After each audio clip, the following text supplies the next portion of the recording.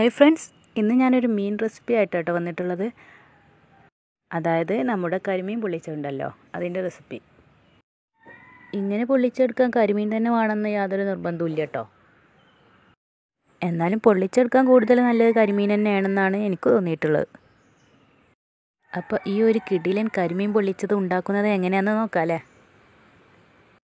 Video കാണുന്നതിന് മുമ്പ് channel subscribe ചെയ്യാത്തവരൊക്കെ ഒന്ന് സബ്സ്ക്രൈബ് ചെയ്ത് സപ്പോർട്ട് ചെയ്യണം കേട്ടോ. 2 ചെറിയ കരിമീനാണ് പൊള്ളിക്കാൻ വേണ്ടി എടുത്തിട്ടുള്ളത്. ഇത് മുറിച്ചിട്ട് നന്നായി കഴുകി വൃത്തിയാക്കി വെച്ചതാട്ടോ.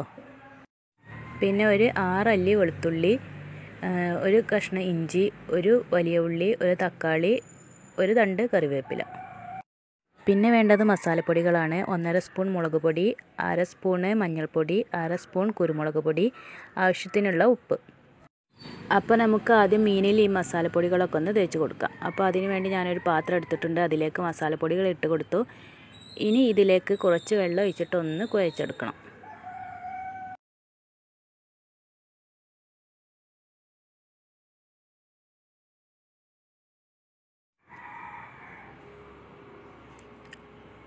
അപ്പോൾ ഇതിവിടെ നന്നായി കുഴച്ചെടുത്തിട്ടുണ്ട്. ഇനി നമുക്ക് മീനിലേക്ക് മസാല പുരട്ടാം.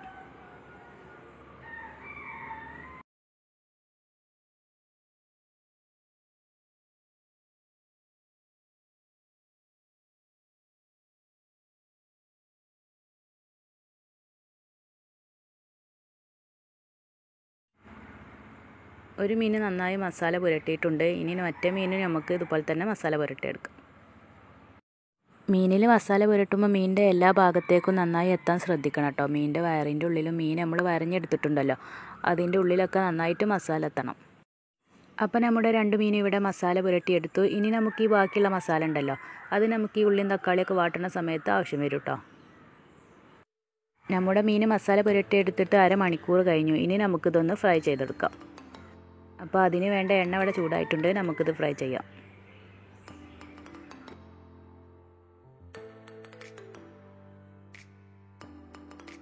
ഇപ്പോൾ ഇതിൻ്റെ ഒരു വശം നന്നായി വെന്തിട്ടുണ്ട്. ഇനി നമുക്കിതൊന്ന് മറിച്ചിട്ട് കൊടുക്കാം.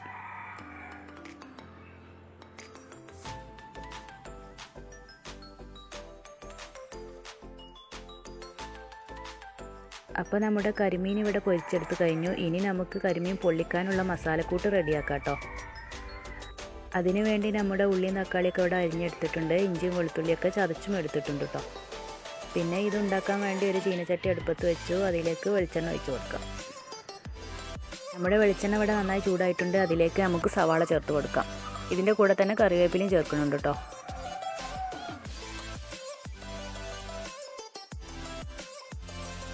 സവാള പെട്ടെന്ന് വഴന്ന് കിട്ടാൻ നമുക്ക് കുറച്ച് ഉപ്പ് ചേർക്കാം. സവാള നല്ല ബ്രൗൺ നിറത്തിൽ വഴറ്റിയെടുക്കേണ്ട ആവശ്യമൊന്നുമില്ല കേട്ടോ. ജസ്റ്റ് ഒന്ന് വഴറ്റിയെടുത്താൽ മതി. അപ്പോൾ അത് ഏകദേശമൊക്കെ ഒന്ന് ആയിട്ടുണ്ട്. ഇനി നമുക്കിതിലേക്ക് ഇഞ്ചി വെളുത്തുള്ളി ചതച്ച് ചേർത്ത് കൊടുക്കാം.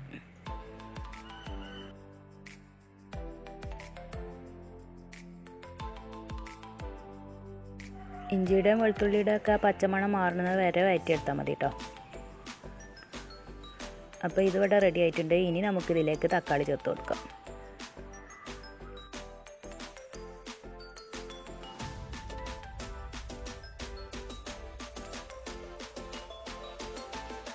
ഇനി നമുക്കിതിലേക്ക് കുറച്ചുകൂടി ഉപ്പ് ചേർത്ത് കൊടുക്കട്ടെ. അധികം ചേർത്ത് കൊടുക്കേണ്ട ആവശ്യമില്ല, കുറച്ച് മതി. അപ്പോൾ നമ്മുടെ ഉള്ളിയും തക്കാളിയൊക്കെ ഇവിടെ നന്നായി വഴന്നു വന്നിട്ടുണ്ട്. ഇനി നമുക്കിതിലേക്ക് നമ്മൾ നേരത്തെ മീൻ പൊരിച്ചപ്പോൾ തേച്ച മസാലക്കൂട്ട് ബാക്കി വന്നതുണ്ടല്ലോ, അത് ഇട്ട് കൊടുക്കാം. അതായത് മുളക് പൊടി, മഞ്ഞൾപ്പൊടി, കുരുമുളക് പൊടി, ഉപ്പ്. അത് മസാല അങ്ങനെ ബാക്കി വരുന്നില്ല എന്നുണ്ടെങ്കിൽ നമ്മൾ കുറച്ച് പിന്നെ ചേർത്ത് കൊടുത്താലും മതി കേട്ടോ. നമ്മുടെ മസാലക്കൂട്ട് ഇവിടെ റെഡിയായി. കരിമീൻ പൊള്ളിക്കാനുള്ള വാഴയില ഞാനിവിടെ നന്നായി വാട്ടിയെടുത്തിട്ടുണ്ട്. ഇതിലേക്ക് ആദ്യം നമ്മൾ ഉള്ളിയും തക്കാളിയൊക്കെ വാട്ടിയെടുത്തിട്ടുണ്ടല്ലോ, അത് ചേർത്ത് കൊടുക്കാം.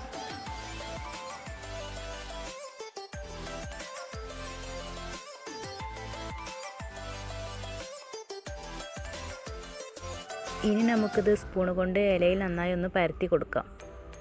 മീൻ ഇതിലേക്ക് വെക്കാനുള്ളതാണല്ലോ, അതുകൊണ്ട് മസാല ഒന്ന് പരത്തിയെടുക്കാം. അപ്പോൾ നമ്മുടെ മസാല ഇവിടെ പരത്തിയെടുത്തു കഴിഞ്ഞു. ഇനി നമ്മൾ നേരത്തെ പൊരിച്ച് വെച്ച കരിമീനുണ്ടല്ലോ, അത് ഇതിലേക്ക് വെച്ച് കൊടുക്കാം.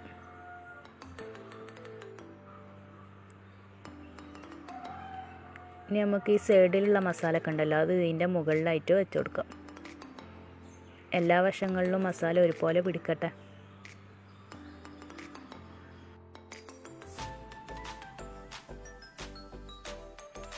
ഇപ്പോൾ മീനിൻ്റെ എല്ലാ ഭാഗത്തും മസാല പൊതിഞ്ഞെടുത്തിട്ടുണ്ട്. ഇനി നമുക്കിതൊന്ന് കെട്ടിയെടുക്കണം. ഞാൻ ഈ വാഴയില പൊതിഞ്ഞെടുക്കാൻ വേണ്ടി എടുത്തിട്ടുള്ളത് ചാക്കുനൂലാട്ടോ. ഇനി നമുക്കിത് പൊള്ളിച്ചെടുക്കാം. അതിനു വേണ്ടി നമ്മൾ നേരത്തെ മീൻ പൊരിച്ചെടുത്ത ചട്ടി ഉണ്ടല്ലോ അതിൽ തന്നെ കേട്ടോ ഇത് പൊള്ളിച്ചെടുക്കുന്നതും.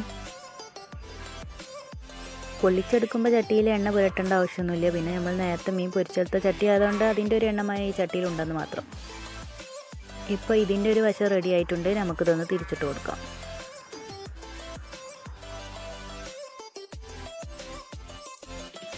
ഇപ്പോൾ നമ്മുടെ കരിമീൻ പൊരിച്ചതിൻ്റെ 2 വശവും റെഡി ആയിട്ടുണ്ട്.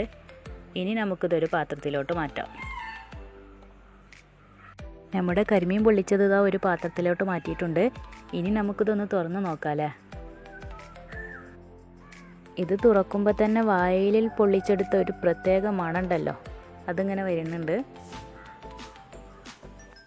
അപ്പോൾ നമ്മുടെ കിടിലൻ കരിമീൻ പൊള്ളിച്ചത് ഇവിടെ തുറന്നു കഴിഞ്ഞു. ഇതിവിടെ റെഡി ആയിട്ട് നിൽക്കുക കേട്ടോ.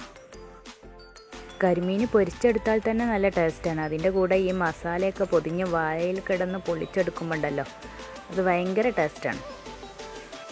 അപ്പോൾ നിങ്ങൾക്കെല്ലാവർക്കും ഈ വീഡിയോ ഇഷ്ടമായെന്ന് കരുതുന്നു. ഇഷ്ടമായാൽ ലൈക്ക് ചെയ്യാനും ഷെയർ ചെയ്യാനും മറക്കല്ലേ കേട്ടോ. പിന്നെ നിങ്ങളുടെ അഭിപ്രായങ്ങളൊക്കെ കമൻറ്റ് ചെയ്യണേ.